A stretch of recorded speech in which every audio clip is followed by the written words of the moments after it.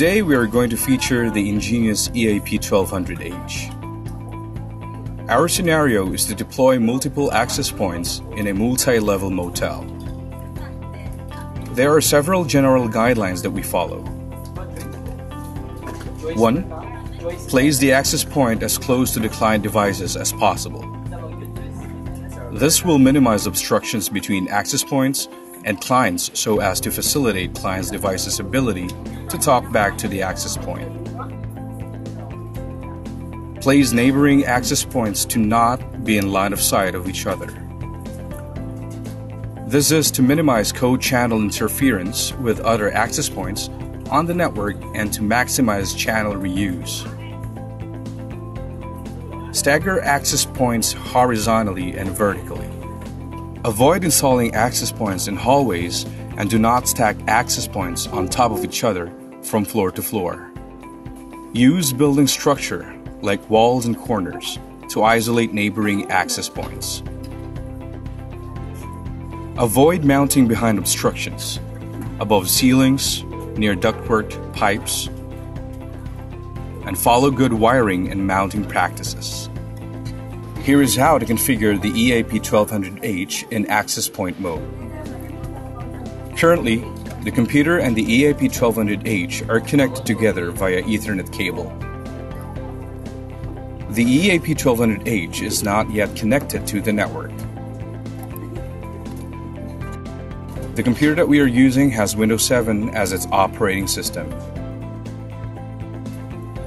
First, let's assign a static IP address of 192.168.1.10 on the local area connection of the computer.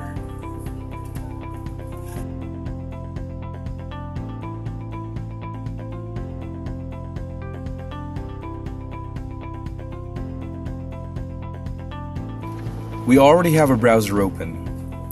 Type 192.168.1.1 on the address bar, then press enter to get to the EAP1200H user interface.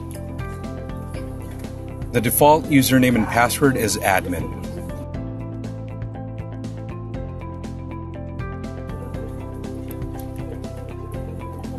We are now in the EAP1200H GUI, and we will change the wireless settings first.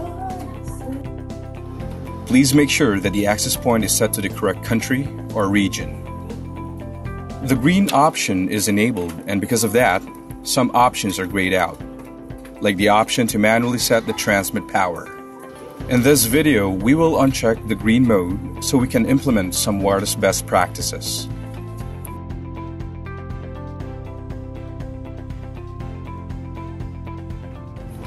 We will set the transmit power on 2.4 GHz to 14 dBm and 20 dBm on the 5 GHz. Here's where to set the wireless profiles for both 2.4 GHz and 5 GHz bands.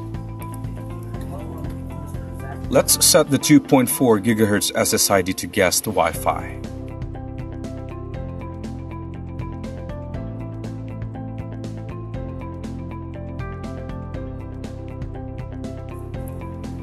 We'll set the wireless security of WPA2-PSK AES and type in a password.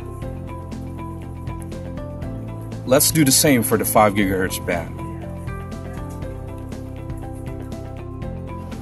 The reason why the SSID and the wireless security are the same for both 2.4 GHz and 5 GHz is that we are going to enable band steering.